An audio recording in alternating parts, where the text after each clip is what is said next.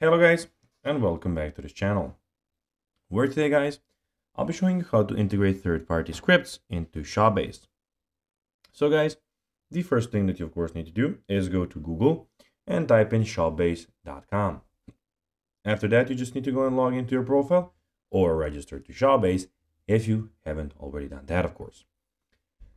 But now guys, let's see what we actually have in front of us here.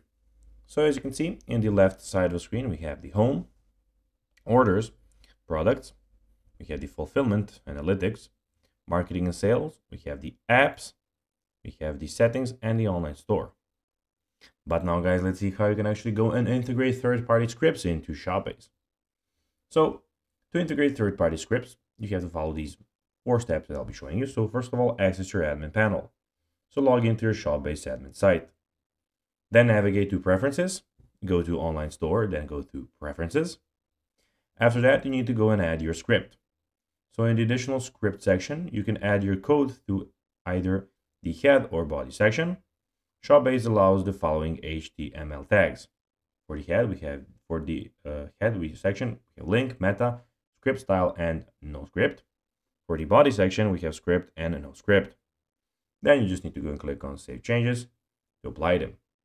This method allows you to add various tracking tools, marketing scripts, or other custom codes to enhance your store functionality.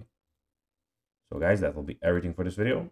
I hope that you found this video informative and entertaining guys. If you did, don't forget to like this video, share it, subscribe to the channel, and put the notifications on, as guys, this really helps us grow our channel.